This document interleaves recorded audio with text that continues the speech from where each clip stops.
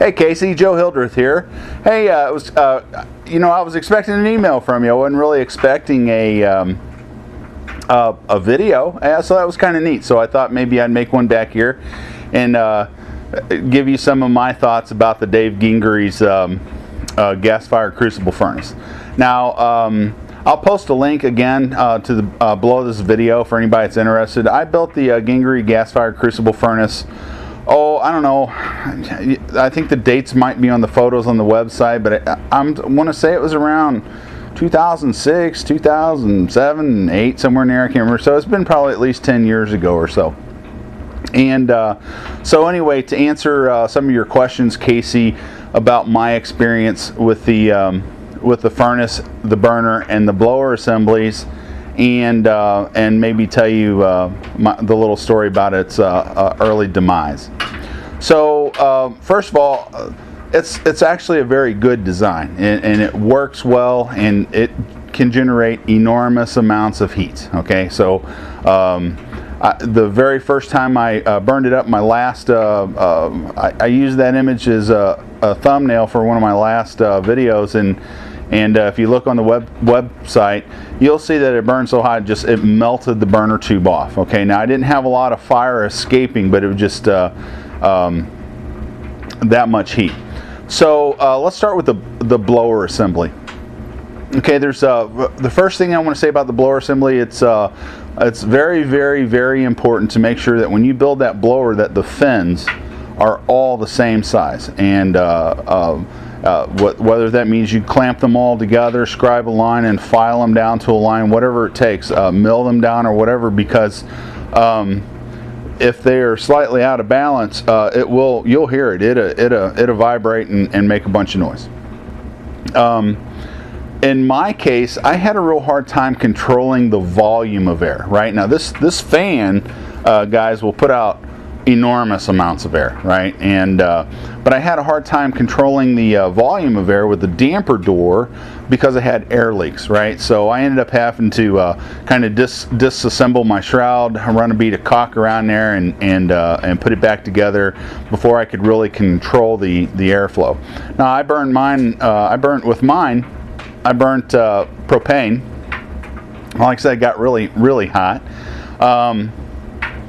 And I was pleased with it. The way the burner's designed, it's got a restriction about just behind the gas inlet where the air comes through, and it creates a pressure drop there, or what's a venturi, pulls it down, pulls the gas out, and then the gas is mixed in with the air on out through the burn tube.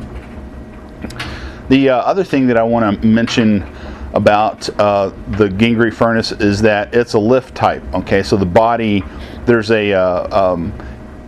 pedal at the bottom of it that when you press, you can slide the lid over to the side, so you can get to the top of the crucible, so that you can degas, skim, add more stock to your melt, or whatever you need to do, and it works really, really well.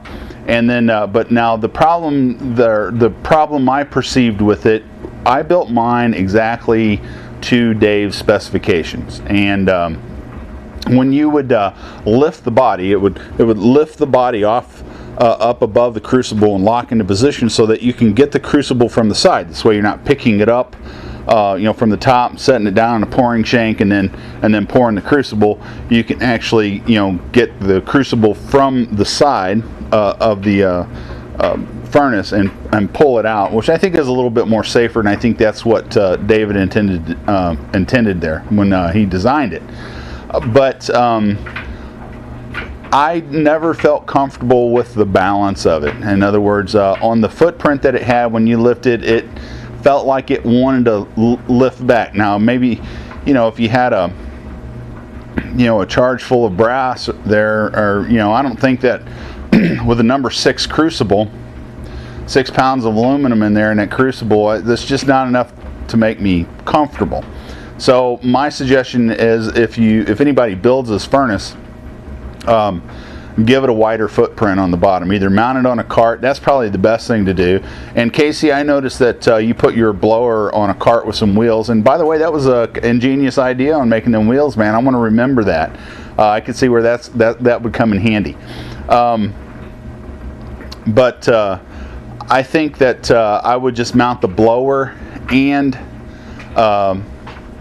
the furnace assembly down on the same cart. I would try to keep a fairly low profile wheels if I could, not small wheels, but maybe bring the axle up so that you don't have a lot of, so that you can lower the center of gravity, right? I just think that's an extra kind of a safe thing that you can do. So other than that, that's really all I got to say about it. Now, I didn't use a castable refractory. I actually used, if I remember right, I think I used a mixture of fire clay, perlite, and sand, and mixed it up and rammed it in, and then vitrified the lining with the furnace, which is great and will work just fine for aluminum melts, right? Provided that you can keep the heat down. But this is a heat-producing monster. That burner is just a monster. That's all I can say about it.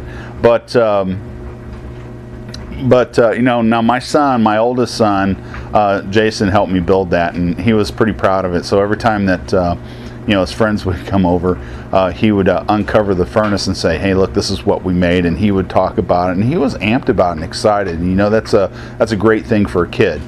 Get them excited about and making things, right? Get them away from the video games and cell phones and all that crap. But now, I'm not saying my son done this, but somebody left the cover off of it, and we have a long rainy season in Tennessee, usually from spring until the first part of summer. It just rains all the time. Well, by the time I discovered it, the furnace was ruined. I mean, it was absolutely ruined, and I was heartbroken, man. I was sick, right? And so I kind of jammed it into a corner of my basement of my building, because at that time I didn't have my building completed, and it's still sitting there. And I just someday I would like to maybe reline it, and if there's enough there to reline, or it's worth building another one, and I might do that sometime. But now, as I'm finding,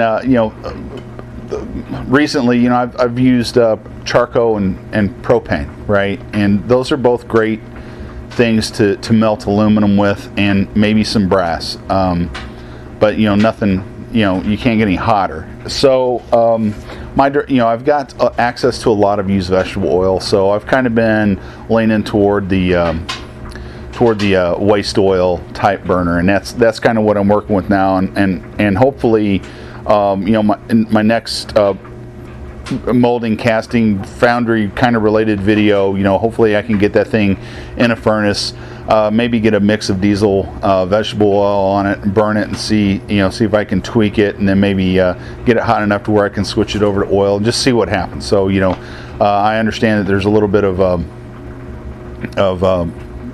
adjusting to it that's got to be done. So Casey, thanks a lot, man. Thank you for the questions. They're great questions.